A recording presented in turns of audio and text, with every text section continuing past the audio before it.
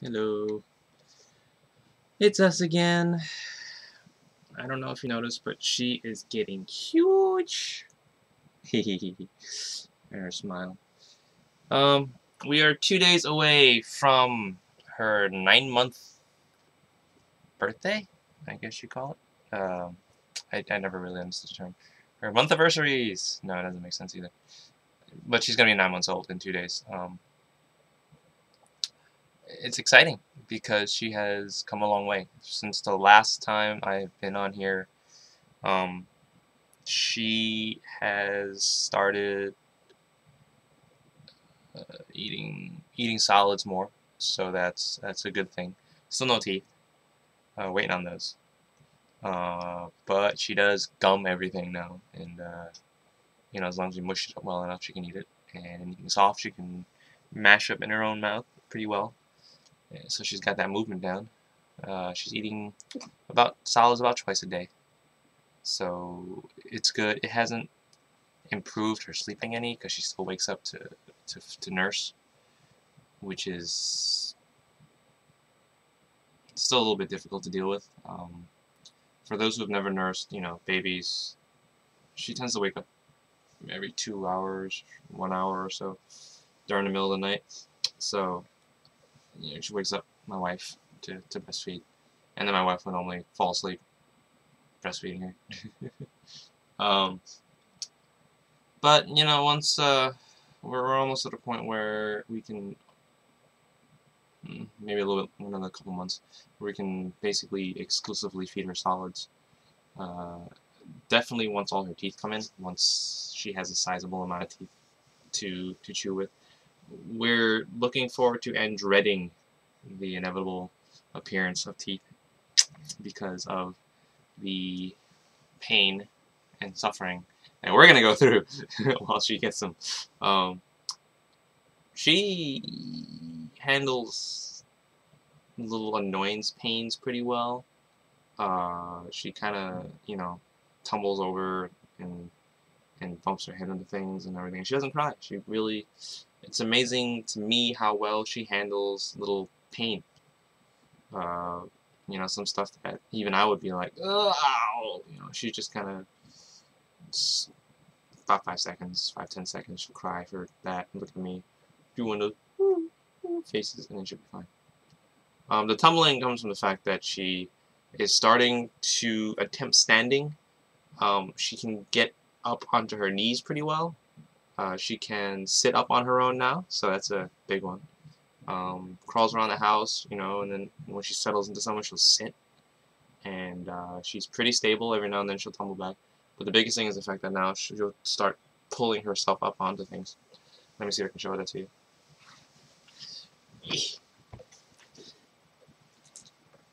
Okay. So, this is her on the floor. Right? Okay. You want the camera?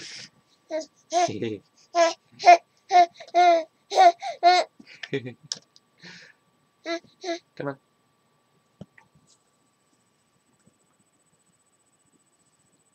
Okay, I guess she's a little camera shy. For the time being, maybe we just make pretend that we're not paying attention to her, and she'll actually do it right now. See that? See, that's what she does. She picks herself up. She's trying to look at the camera. And she's up on her knees. And she does attempt to stand every now and then, more so when she's climbing on me when I'm sitting on the floor. Maybe I'll show you that another time. But she's there at this point, and she's starting to reach things, grab things, pull them down. She still sticks them in her mouth, but oddly not as much as she would have, as she used to. If the camera gets pulled away, it's because she yanked on the cable.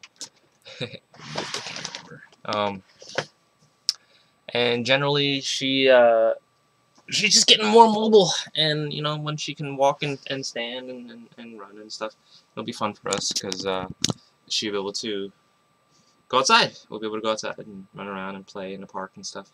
And I'm looking forward to that because right now we're entering winter. We're still only entering winter, and it's cold as hell. Which I never understood first, but it's cold, and only in comparison to the summer because the summer's so hot, and then it drops about 60 to 70 degrees Fahrenheit comparatively, and then you just left her chattering, and it wouldn't feel so cold if it wasn't so damn hot. So it's the trade-off. It sucks. But we do have a heater in the house, which has been working pretty well. We have a kotatsu. For those who aren't aware of what a kotatsu is in Japan, they have these little tables with heaters underneath with blankets over it.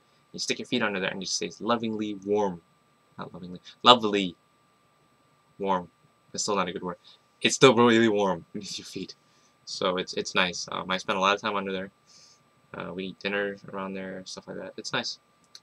But if they had proper installation in Japan, then you would need it as much, which is what the problem is in Japan. The buildings, the houses are built to let a lot of air flow through, which is great during the summer. It sucks during the winter because all that air that's flowing through is pretty damn cold. So, yeah. But, you know, I've been here now almost 2 years, so kind of getting used to it. I'm looking forward to coming back to New York in April to see all my friends and to show Rinny off to all my friends and family, so she can go, hello, and look really, really cute. She'll be a little over a year at that point, a year and a month, so she should be walking, or at least not completely tied down to crawling. And that's it for now. I'll probably update again in a couple days, just because I want to get a video for under actual 9 months. And my birthday's coming up soon. I got about 9 days, and I'll be 31. 31. Getting up there. I know it's not as bad as a lot of you, and you can say, oh, you're not that old, blah, blah. You know what? I'm over 30, and I got a kid. And she's adorable. But, still 31. Anyway. See everybody soon, and catch you later. Can you do that? There, just again. No. 2 fingers.